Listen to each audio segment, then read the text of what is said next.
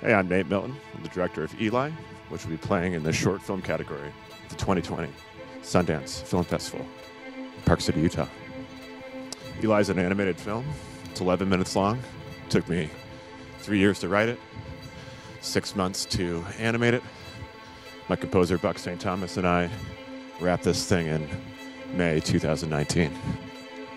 The film is based on my life experiences, but specifically a manic episode I had a couple years ago where I thought, among other things, that I had an extraterrestrial implant in my ear.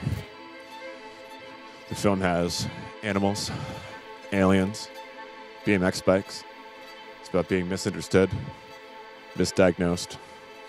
It's about how time and space is intangible. It's pretty emo. I'm pretty emo. It's a story of my life.